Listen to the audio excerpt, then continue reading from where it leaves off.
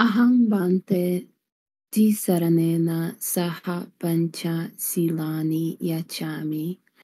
Dutiyampi aham bante tisaranena saha pancha silani yachami. Tatiyampi aham bante tisaranena saha pancha silani yachami. Namo tassa bhagavato arahato samma sambuddhassa. Namo tassa bhagavato arahato samma sambuddhassa. Namo tassa bhagavato arahato samma sambuddhassa. Namo tassa bhagavato arahato samma sambuddhassa. Namo tassa bhagavato arahato samma sambuddhassa. Namo tassa bhagavato arahato samma sambuddhassa. Buddhang saranang gacchami. Buddhang saranang gacchami. Dhammang saranang gacchami. Dhammang saranang gacchami. Sanghang saranang gacchami. Sanghang saranang gacchami. Dutiyampi buddhang saranang gacchami. Dutiyampi buddhang saranang gacchami. Dutiyampi dhammang saranang gacchami. Dutiyampi dhammang saranang gacchami. Dutiyampi sanghang saranang gacchami. Dutiyampi sanghang saranang gacchami. Tatiyampi buddhang saranang gacchami. Tatiyampi buddhang saranang gacchami. Tatiyampi dhammang saranang gacchami. Tatiyampi dhammang saranang gacchami. Tatiyampi sanghang saranang gacchami. Tatiyampi sanghang saranang gacchami. Tisaranagamanang nititang. Ahamabhante. Parnatipata veramani sikkhapadang samadhiyami. Panatipata veramani sikkhapadang samadhiyami. Adinadana veramani sikkhapadang samadhiyami. Adinadana veramani sikkhapadang samadhiyami. Kamesu micchāchāra veramani sikkhapadang samadhiyami. Kamesu miccāchāra veramani sikkhapadang samadhiyami. Musāvāda veramani sikkhapadang samadhiyami. Musāvāda veramani sikkhapadang samadhiyami. Surameraya majjapamadatthana veramani sikkhapadang samadhiyami. Sura meraya majja pamadatthana veramani sikkhapadang samadhiyami. Imani pancha sikkhapadani silena sugating yanti silena bhoga sampada silena nibbutting yanti tasma silang visodhaye. Sadhu, sadhu, sadhu. Sadhu, sadhu, sadhu. Sadhu, sadhu, sadhu. Now those beginning with one whose cankers are destroyed, mentioned above, will describe only the path they have themselves reached. But with a learned man, his instructions and his answers to questions are purified by his having approached such and such teachers, and so he will explain a meditation subject showing a broad track, like a big elephant going through a stretch of jungle, and he will select suttas and reasons from here and there, adding explanations of what is suitable and unsuitable.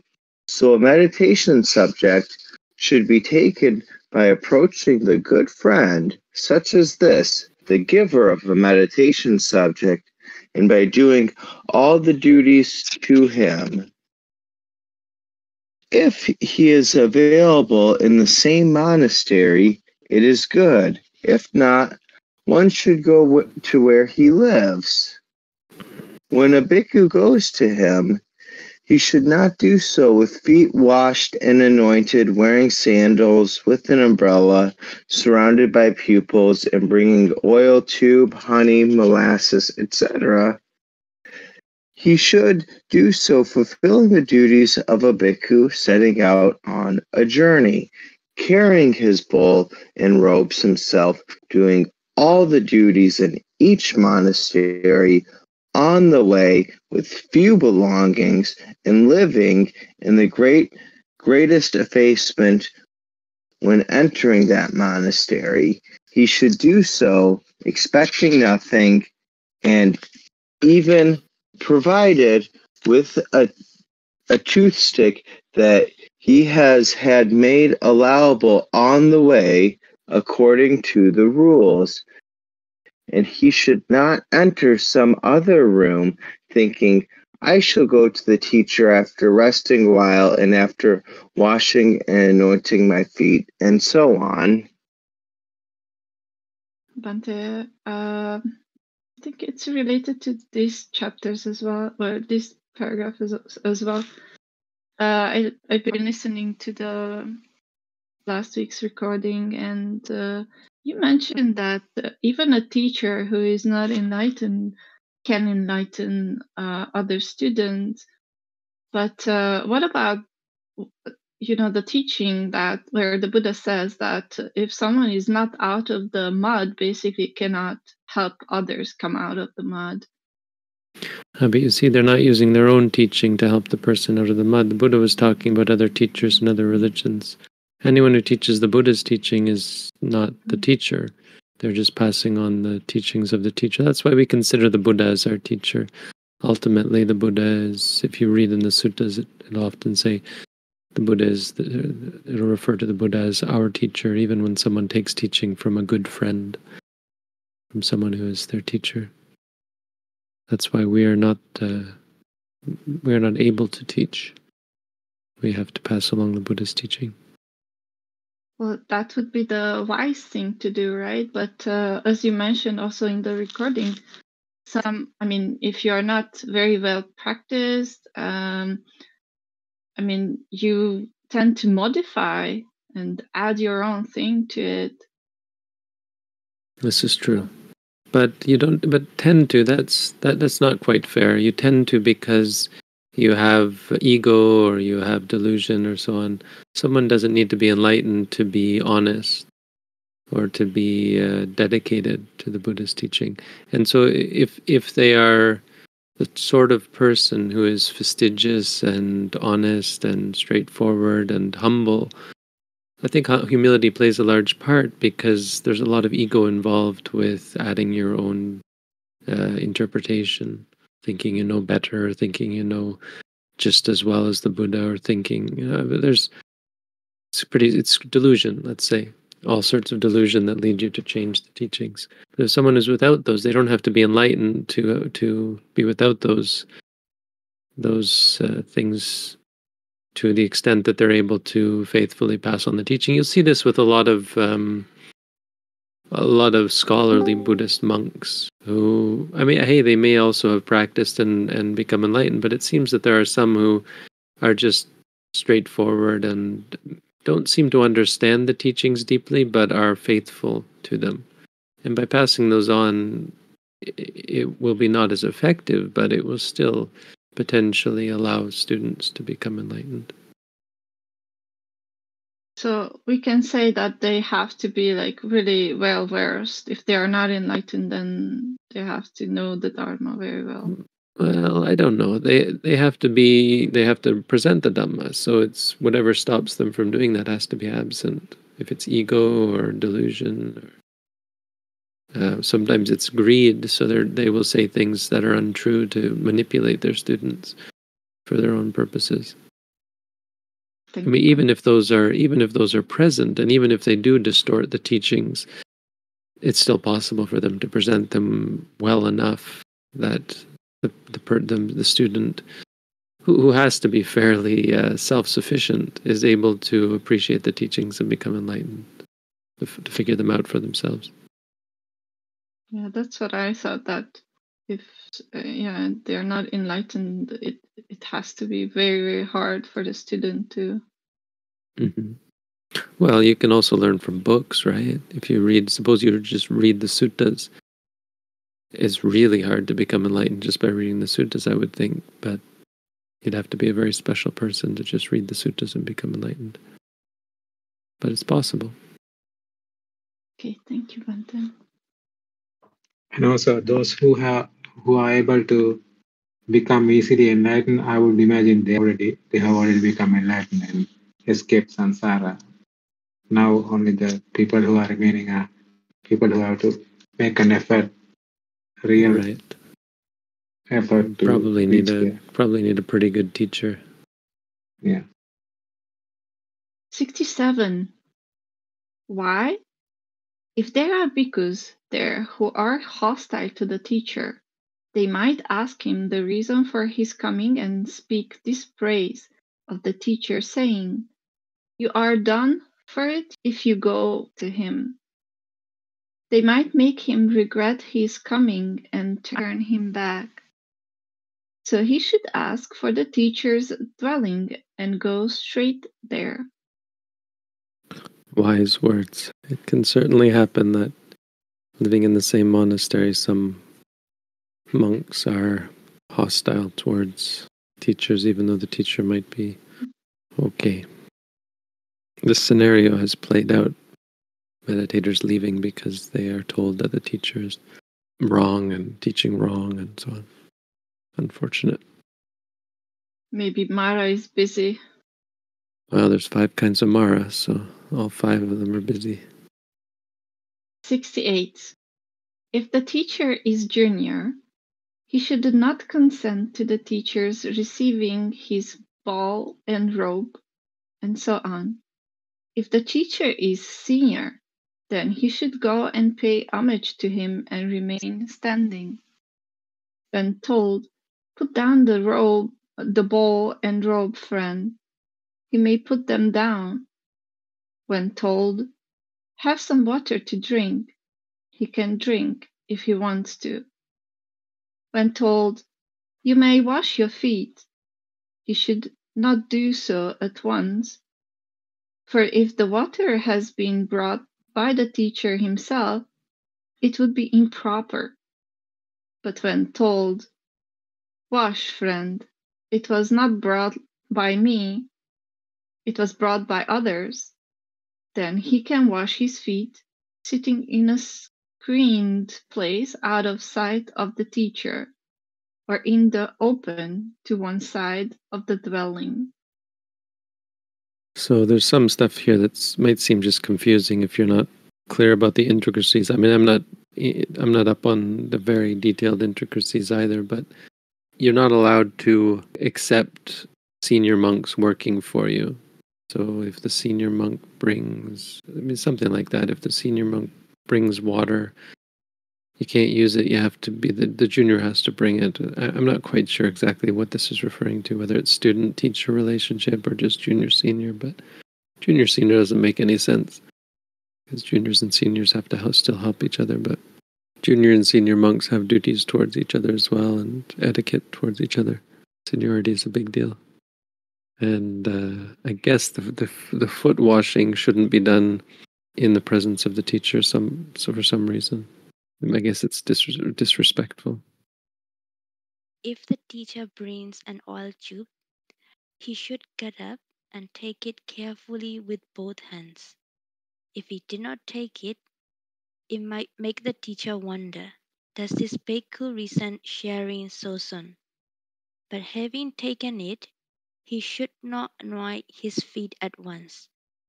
For if it were oil for anointing the teacher's limb, it would not be proper. So he should first anoint his head, then his shoulders, etc. But one told, "This is meant for all the limbs, friend. Anoint your feet." He should put a little on his head and then anoint his feet. Then he should give it back, saying, when the teacher takes it, "May I return this oil tube, Vinarivasa?" He should not say, "Explain a meditation subject to me, Vinarivasa," on the very day he arrives. But, starting from the next day, he can. If the teacher has a habitual attendant, ask his permission to do the duties. If he does not allow it, one asks, they can be done when the opportunity offers. When he does them, 3 toothsticks should be brought, a small, a medium, and a big one, and 2 kinds of mouth-washing water and bathing water that is hot and cold, should be set out. Whichever of these the teacher uses for 3 days should then be brought regularly. If the teacher uses either kind indiscriminately, he can bring whatever is available. Yeah, you have to bring toothsticks to your teacher. So this is referring to the permission to do the duties. The duties refer to duties that are talked about in the Vinaya for duties of a student towards a teacher. So it's not just toothsticks. It's things like toothsticks, water, bathing water. There's lots of things like responsible for cleaning the teacher's kuti and that sort of things. This is between monks, though. For I lay have people, it's not even appropriate. But the extrapolation is appropriate. I mean, students do take care of their teachers, obviously. So these days, Bhante, like you take toothpaste and brush? Yeah. Well, there are Okay. still, you can actually get these. When we were in India, I got some of these sticks for your teeth, but I think they're not that good for your teeth. They're not good for your gums. I remember using them and it was pretty hard on the teeth. Doesn't appear to be, or maybe I didn't really know how to use them, but you can actually buy them. We bought some in Rajagaha once. They were selling them on the side of the road. Tooth cleaning sticks. They're like, you kind of chew on them, and the chewing on them scrapes the crud off your teeth. I saw a monk here in Thailand using one once. So why are these duties on the student basically? Like, is it because it's helping the work of the teacher? Or is it to humble the student or humble the journey or monk or something? Don't think students should care for their teachers? Yes. I mean, does it seem surprising that a student would do these things? I guess from a Western perspective, it's the thing is people pay their teachers, right? So we're used to not being very respectful towards the teachers, but I mean, there's so much to it. I mean, it's just there's different aspects. There's gratitude, there's respect, there's the things you talked about. I mean, I think Also, rather than reading too much into it about it humbling the student or being like a teaching or something, it's just the duty of a student towards a teacher. yeah, and also you are about to ask a huge favor from the teacher, something that could potentially lead you to enlightenment. So showing respect and how grateful you are is, I mean, seems natural. Yeah, and it's not even to make a good impression. I like the way it talks about here. It's not even to make a good impression. It's just set your priorities straight. You want to become this person's student, then take on the role of a student by before asking for something, by doing your duties. Don't they say too in the teachings that the student becomes the burden of the teacher? It probably balances things out in that respect, I would imagine. No, they both say that. Ajata ketani tero maihang paro ahampi tera sapparo. From this day forward, the elder is my burden, and I also am the elder's burden. Wow, that's so beautiful. I don't know how to word it very well, Bhante, but my thought is that as the teacher, who is also like either enlightened or working towards enlightenment, that they need to remain mindful in their asks of their students, so whether it be material or services? Well, the teacher doesn't ask of the student, but the student has it's the burden is on the student to do those duties. I mean, honestly, the most I think the most important aspect is that the teacher is spending their time, spending in the sense of they have only a certain amount of time for their own practice. They're spending time, they're spending energy, and for them to do all of that and to do all of the normal duties of a monk is an extra burden. So practically speaking, it's a good fit for the student to take on some of those duties because the teacher is preoccupied with teaching. Yeah, here it says even if the teacher has an habitual attendant, you can ask permission to share some of those duties. And even if that person doesn't allow you to look after the teacher, you can do it when the opportunity arises. So it's not really about whether the teacher is asking you to do something. So something you do even when the teacher doesn't ask. Sandra, did you have a question? Yes, in paragraph 69, it seems that there is a differentiation between the limbs, meaning one can anoint their shoulders, head, and arms, I think, but they should wait for an encouragement or to anoint their feet. Why is that?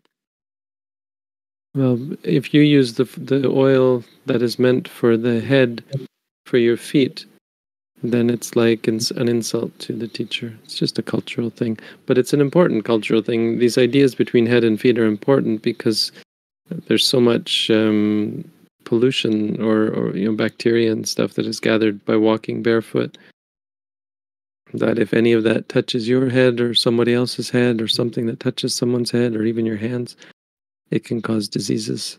So the cultural distinction between head and feet is important, or is valuable, but it's just a long-standing cultural thing. I understand. So it's also practical. There are practical origins, I would think, but it's just an ancient. In Thailand, it's that way, and in India, it was that way in ancient times. Maybe I can ask a more specific question, and maybe it'll be clear what I was trying to say.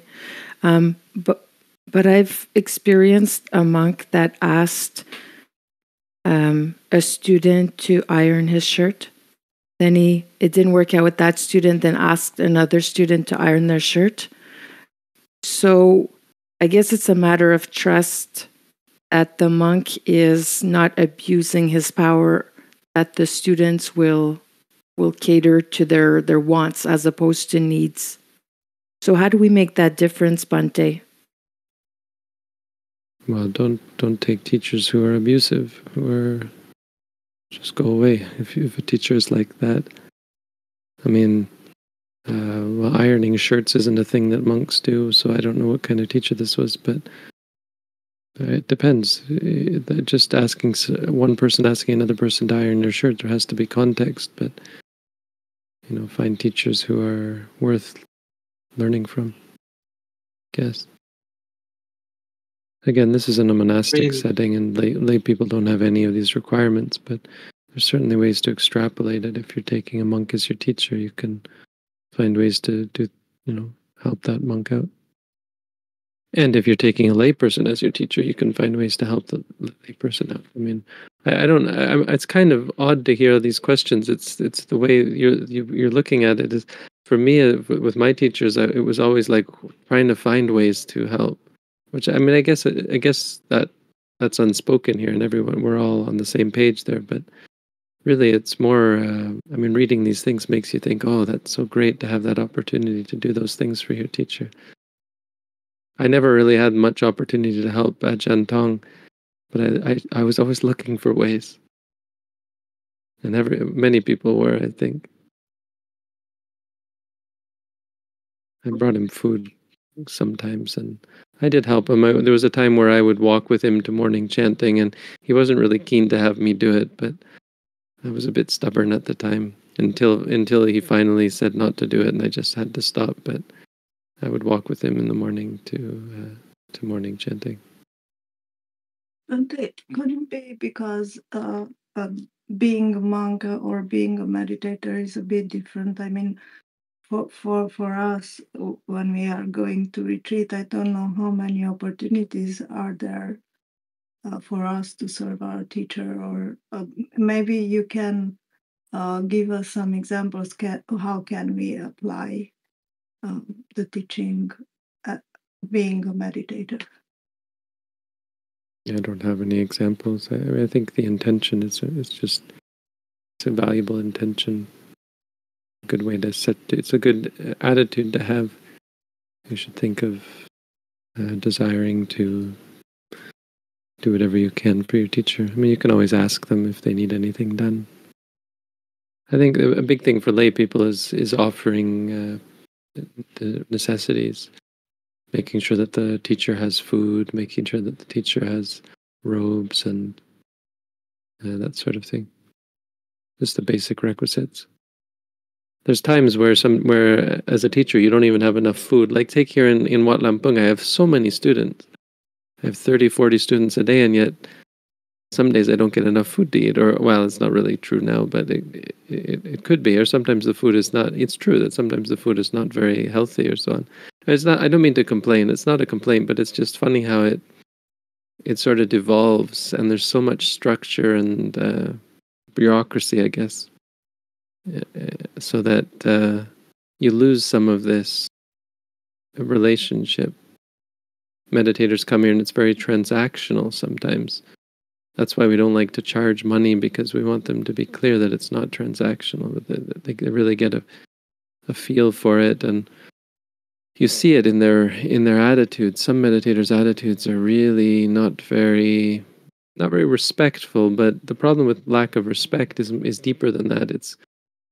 They're not taking any of it really seriously.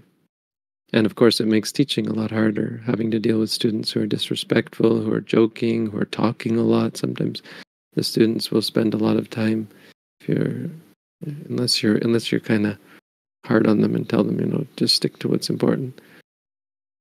But there is a lot of that.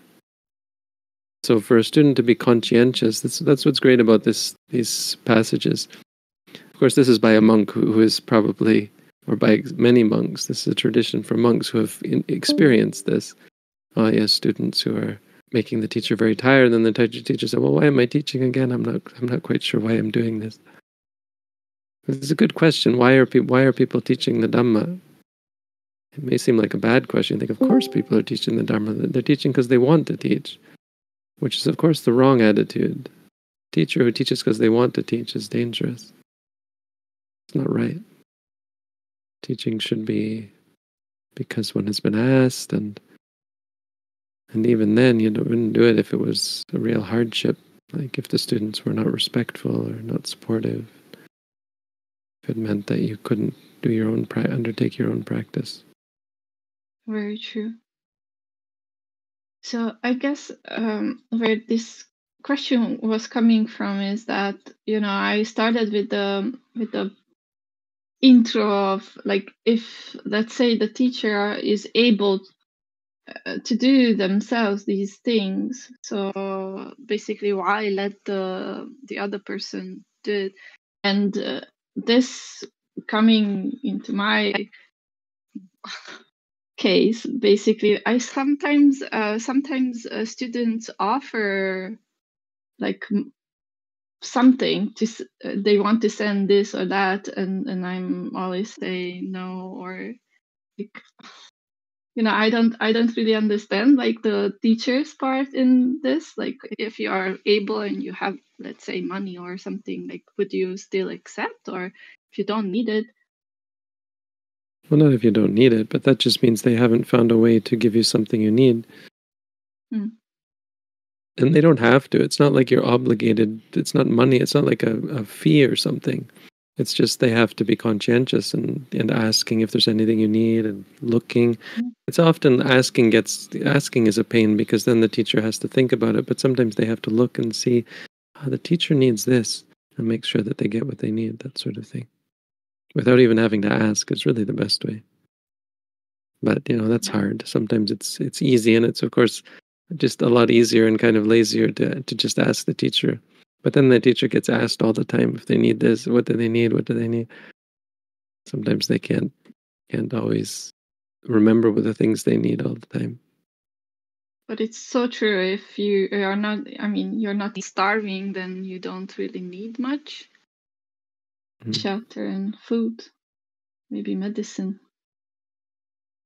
Yeah, well, you still need to do things like sweep your kuti and wash your clothes, and so from one monk to another, the student monk can wash the teacher monk's clothes, the student monk can sweep the teacher monk's kuti, that sort of thing. These are all duties, and they're things we should be considerate about. We're taking this person as our teacher, they're teaching us, let's do something to make their life easier. Yes, thank you. 71. Yes. Why so many words? All should be done as prescribed by the Blessed One in the Kandakas as the right duties in the passage beginning. Bhikkhus, a pupil should perform the duties to the teacher rightly.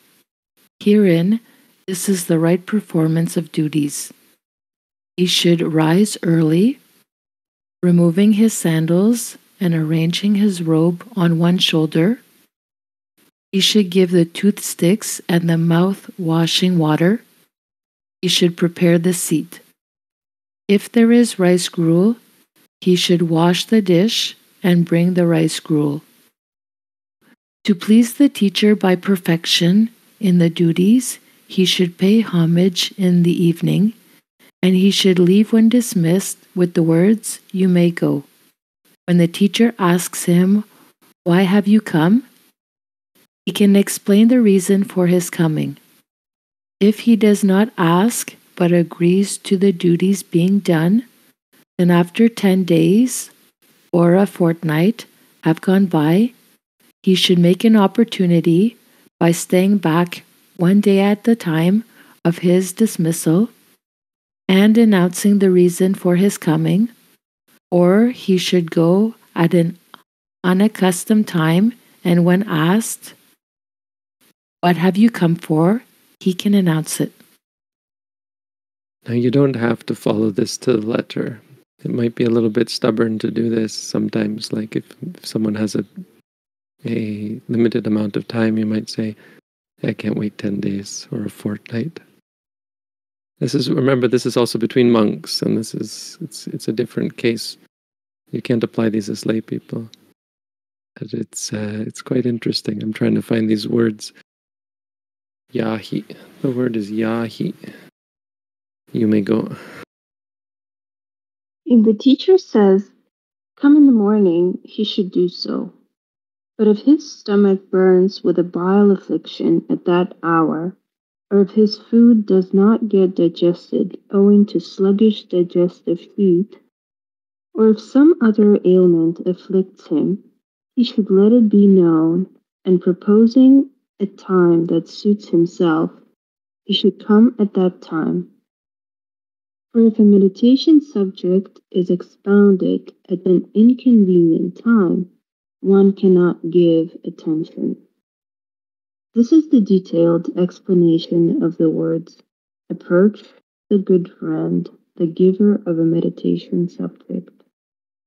Now, as the words, "one that suits his temperament," paragraph 28, there are 6 kinds of temperament, that is, greedy temperament, hating temperament, deluded temperament, faithful temperament, intelligent temperament, and speculative temperament. Some would have 14, taking these 6 single ones together with the 4 made up of the 3 double combinations and 1 triple combination with the greed triad and likewise with the faith triad. But if this classification is admitted, there are many more kinds of temperament possible by combining greed, etc., with faith, etc. Therefore, the kinds of temperament should be understood briefly as only 6.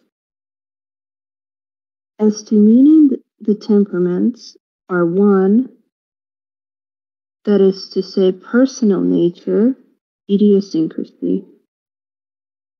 According to these, there are only 6 types of persons. That is, one of greedy temperament, one of hating temperament, one of deluded temperament, one of faithful temperament, one of intelligent temperament, and one of speculative temperament.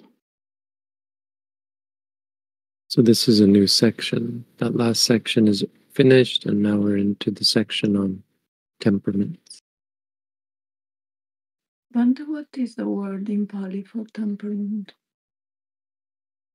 Here it is charya, but I've heard it as charita. It's funny that here it's charya,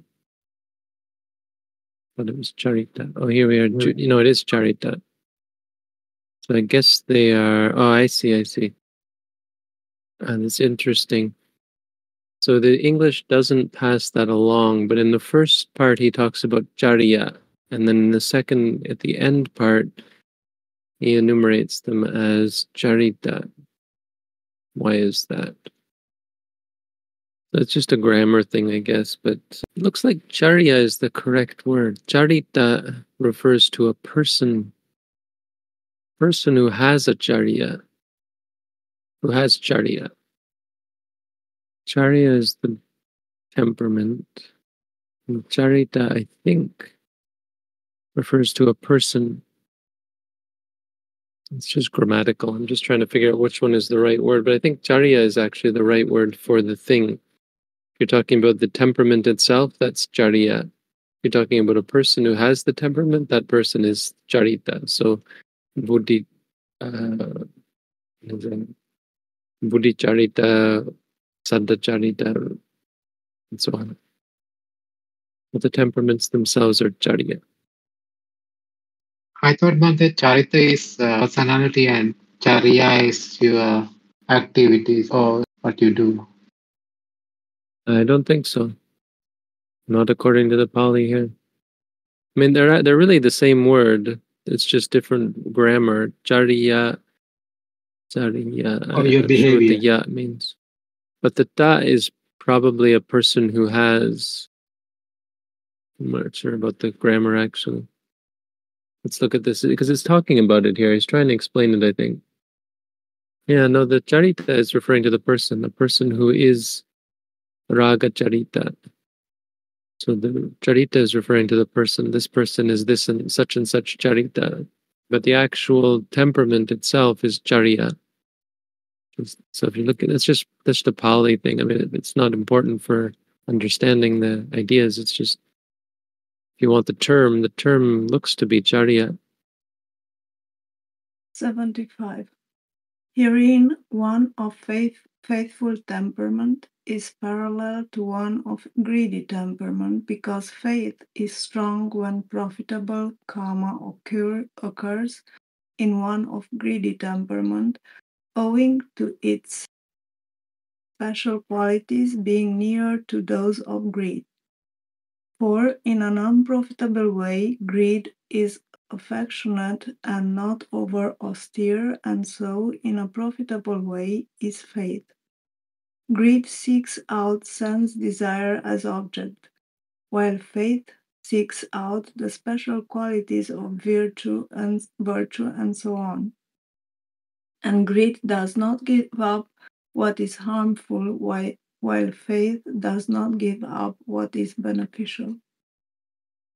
One of intelligent temperament is parallel to one of hating temperament because understanding is strong when profitable karma occurs in one of hating temperament, owing to its special qualities being near to those of hate. For in an unprofitable way, hate is disaffected and does not hold to its object, and so on. And so, in an profitable way is understanding. Hate seeks out only unreal faults, while understanding seeks out only real faults. And hate occurs in the mode of condemning living beings, while understanding occurs in the mode of condemning formations. 77. One of speculative temperament is parallel to one of deluded temperament, because obstructive applied arise often in one of deluded temperament, who is striving to arouse unarisen profitable states, owing to their special qualities being near to those of delusion. For just as delusion is restless owing to perplexity, so are applied thoughts that are due to thinking over various aspects. And just as delusion vacillates owing to superficiality, so do applied thoughts that are due to facile conjecturing. Others say that there are three kinds of temperament with craving, pride, and views. Herein, craving is simply greed, and pride is associated with that. So neither of them exceeds greed. And since views have their source in delusion, the temperament of views falls within the deluded temperament. Bhante, can you explain the 76th intelligent temperament in your own words? Saying that these two types of these two temperaments are parallel, they're similar. Okay, like they sort of like run together? I'm not really sure what the point is, but he's pointing out how similar they are, how they're similar. It's interesting, I guess, but I'm not quite sure what the point of it is. I don't think there's any great point to these paragraphs. It's interesting, but not really valuable. I mean, maybe I'm missing something, but you still want to be clear which temperament someone is and give to them based on that. I don't think there's any reason to know that they are similar. I mean, I guess it helps you understand what each of them is, so that if you understand one, you can understand the other because of their similarity. That's helpful, I guess. Because one thing that I'm realizing as I meditate is that when I don't understand something, surprisingly, I get upset. Like I get angry.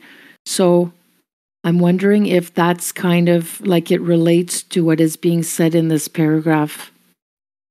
No, if you're angry, these characters are only useful for samatha practice. This is the beginning of the discussion of samatha meditation.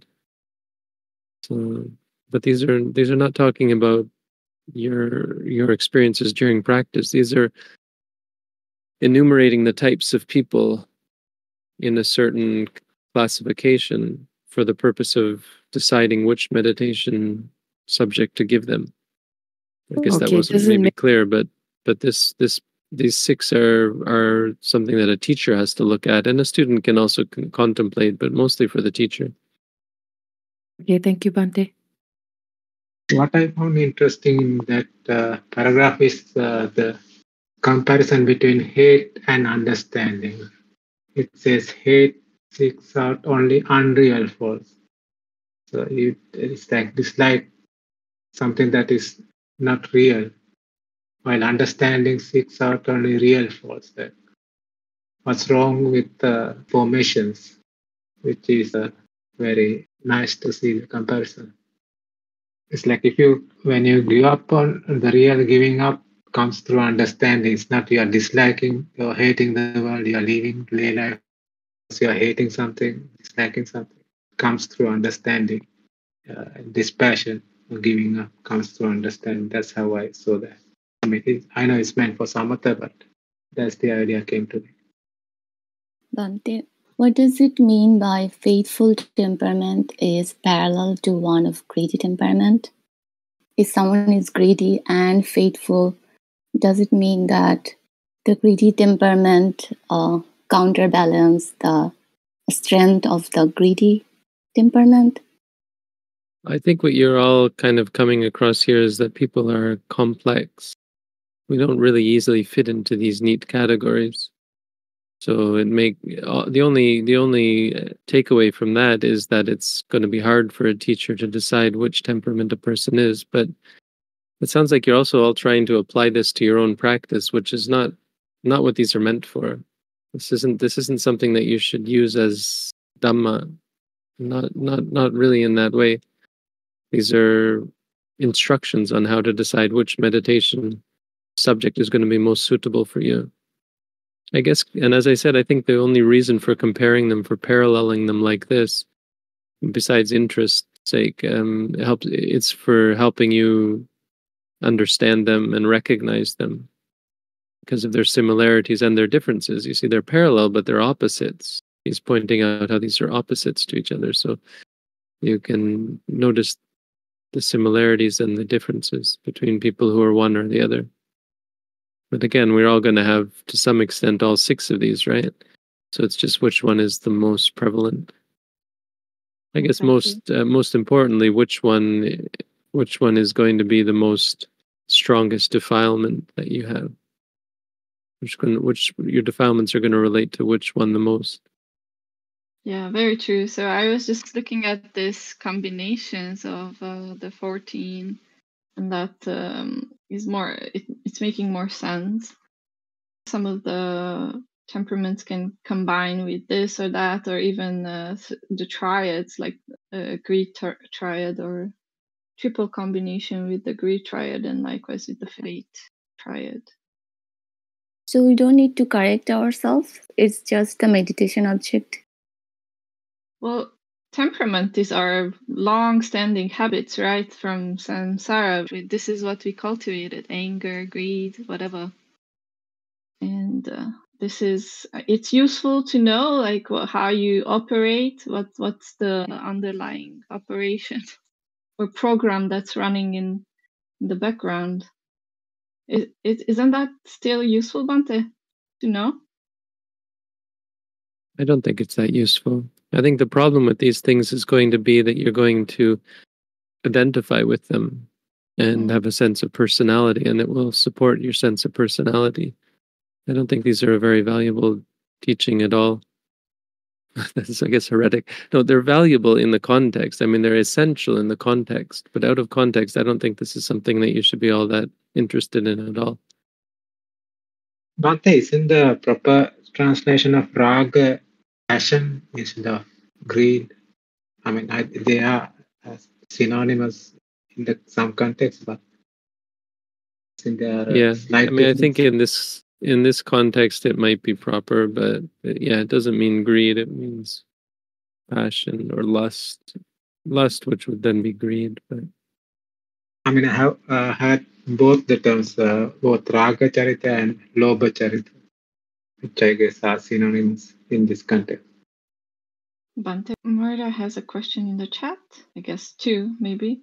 So why are these temperaments important to samatha practice, but not vipassana?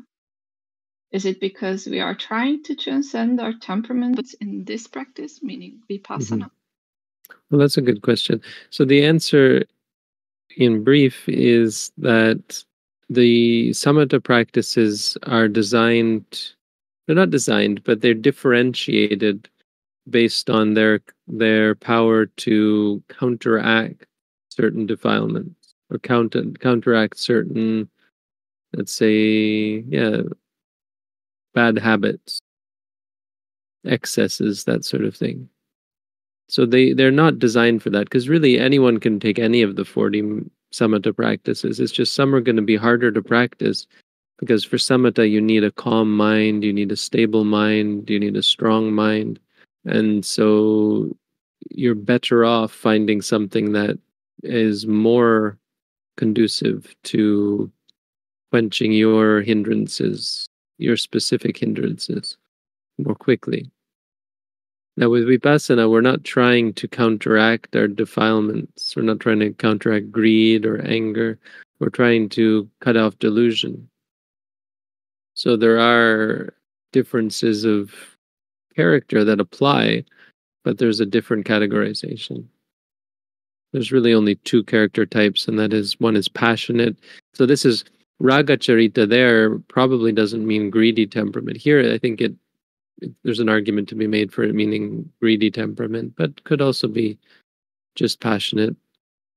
But there it means more passion. So it could be greed, it could be anger, but just passionate as opposed to opinionated, someone who has a lot of views.